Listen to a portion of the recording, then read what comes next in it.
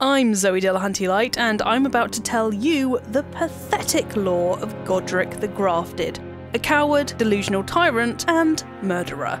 This is the third video in my Elden Ring lore series, so you can check out the other videos I've made on Rani and Radahn. The sad story of Mog and Morgott is coming in the next video, so keep an eye out for that, as it'll also explain what exactly omens are. Okay, on to Godrick the Grafted and how much of an asshole he is/was. Godrick is a distant relation of Queen Marika the Eternal, so isn't quite as powerful or revered as the other demigods of the Lands Between, and he knows it. Last of the Golden Lineage and of Godfrey, the first Elden Lord's blood, Godrick is held in contempt by many due to his thirst for power and penchant for grafting. Godrick is described as a feeble man who sought power through the grotesque act of grafting, meaning it was pretty obvious to everyone in the Lands Between that he was grafting to try and compensate for his weak nature. Grafting is when you attach the limbs of other soldiers to yourself, or create entirely new spider-like beings using many limbs, both of which gives you extra physical strength, but ends up making you look like this. All Godrick really wanted was to be worthy of the Golden Lineage and live up to the example set by the dead Godwyn the Golden and his father Godfrey the First Elden Lord, as he was Godfrey's heir. However, he went about it completely the wrong way. First, he styled himself as Godrick the Golden, attempting to emulate Godwyn the Golden, so people started to call him Godrick the Grafted as a kind of cruel nickname. There's more evidence that he was trying to ape Godwyn in that moment that he uses a dragon head as a grafted arm in the boss fight. Godwyn is known for his communion with dragons. For example, he befriended the dragon Fortisax, who tried to save him from death's clutches, and considering Fortisax founded a dragon cult in the Lands Between, Godwyn could have been involved in that too. So yeah, Godrick has some deep-seated issues around Godwyn and being good enough to be part of the Golden Lineage. Furthermore, during the boss fight, you can see Godrick is wearing green. This is a tiny detail, but I think it's important. Green was the colour of the robes young noble children would wear when they begun to become independent. So to the nobles in the Lands Between, this green cloak probably made Godrick look childish. It was probably a weird way of him trying to show he was independent from the Golden Lineage at the same time as wanted to be a part of it, which just further demonstrates how conflicted he was all around. There's only a little information about his time before the shattering in Elden Ring, and I'm afraid it doesn't paint him in a good light. Bear in mind that warriors, soldiers, and champions were, by the signs of it, revered in the Lands Between, with war being commonplace as the Erd Tree spread its order across the regions. With all that in mind, the Tarnished is told by Kenneth Haight that Godrick cast an insult at Melania, and in the subsequent fight, Godrick was easily beaten by Melania. Duh. Godrick begged at her feet for forgiveness, which wasn't a good look in the eyes of the people looking on. It might have saved his life, but it earned him even more disdain of the Lands Between. Now, you might be thinking to yourself that at least grafting was something that Godrick came up with all by himself to make himself distinctive.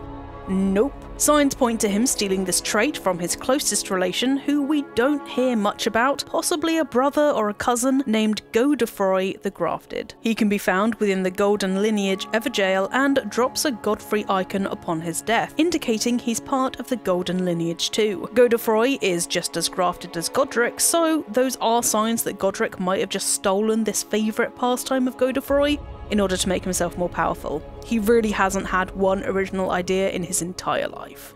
During the first defence of Leyndell, ancient dragon knight Kristoff was the one who caught and imprisoned Godfrey, implying that this guy did some shady stuff. Plus, if you look in the ornamental straightsword description, it says that the dregs of the Golden Lineage looked to the past to try and find power. All of that, in my head at least, adds up to mean that Godrick imitated Godfrey and learned from him that grafting was the way to go if you wanted to become powerful. Okay, enough with the psychoanalysis. When Radahn attacked Leyndell during the Shattering, Godrick fled by disguising himself as part of the women and children who deserted the capital. The golden mimic veil, named Marika's Mischief, clarifies the fact that Godrick used it to flee, earning even more derision among the populace.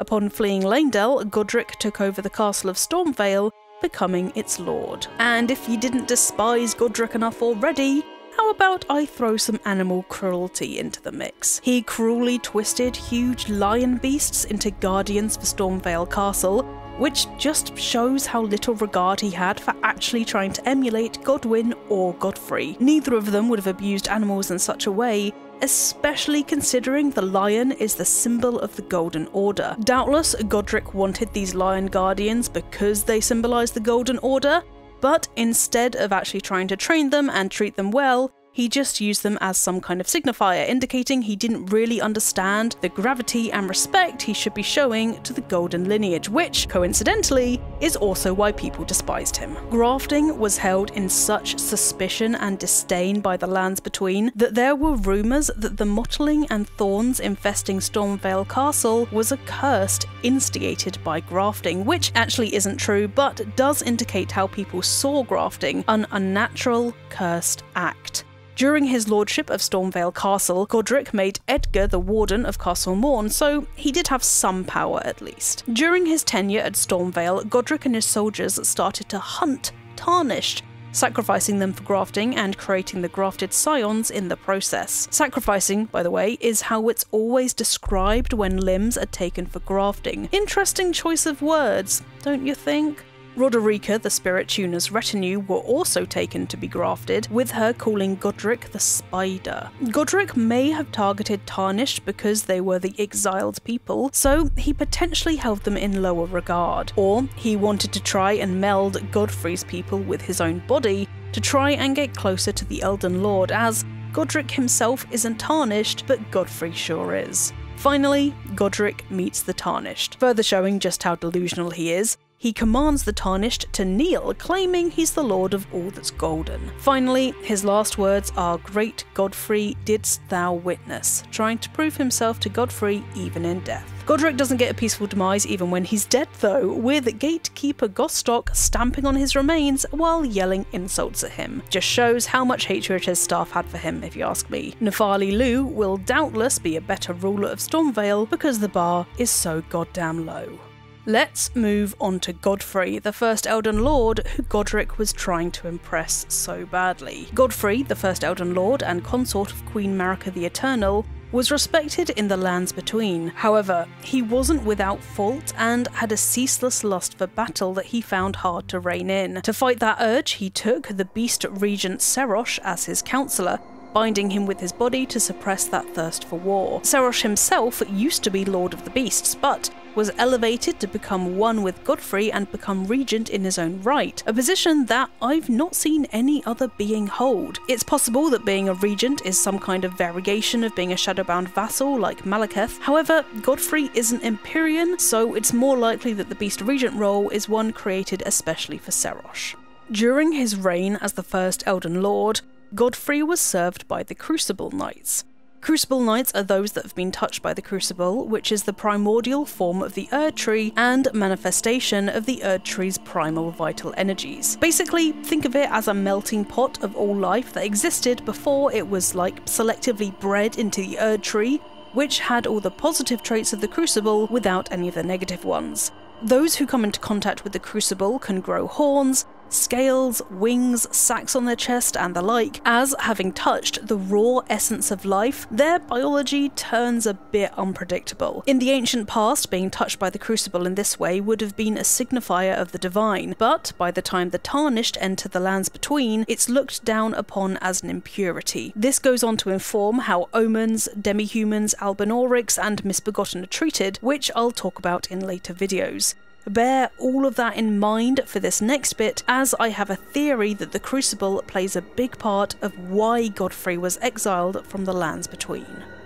Godfrey was crucial in the war against the Giants, which occurred at the beginning of the Erd Tree's existence. As the forces of the Elden Ring spread order throughout the lands between, plenty of battles raged, but this one against the Giants is the most famous. Marika herself commanded Godfrey to put the Giants to the sword and confine their flame to Mount Gelmir. Afterwards, Godfrey faced the lone Stormlord, and as soon as his foe perished, Marika betrayed him.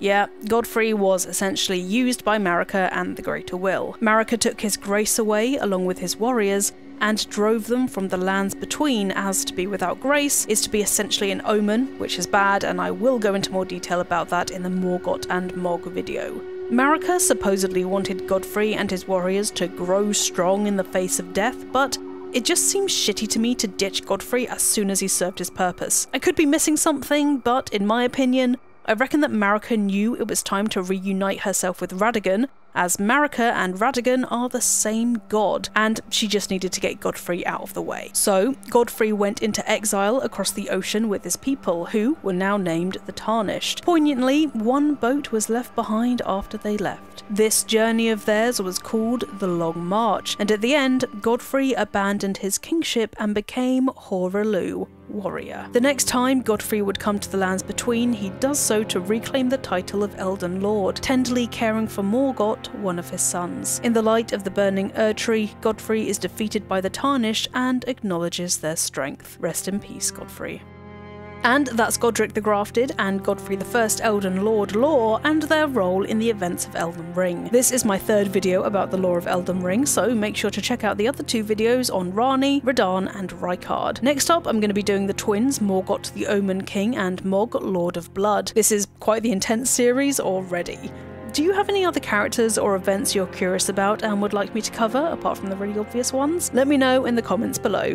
If you enjoyed the video, thanks very much, and don't forget to like and subscribe to Eurogamer, as we have a new video out every single day. Now, I'm going to go and call Godrick some more names because he's pathetic. I'll see you next time.